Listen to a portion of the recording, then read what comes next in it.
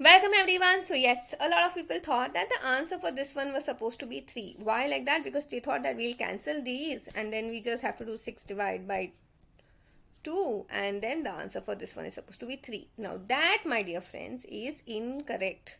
Now let's understand why. Okay.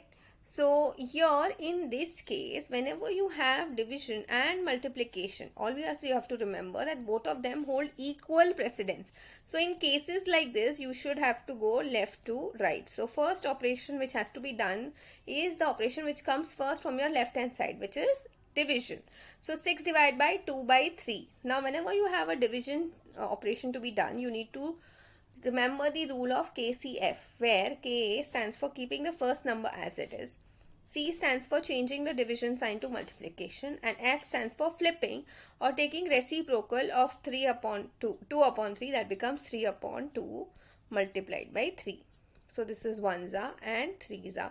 So then we are just left with what? 3 multiplied by 3 multiplied by 3. So answer comes out to be 9 into 3, that gets you 27. I hope this is very clear to everyone. That's it for today. I will see you in the next video.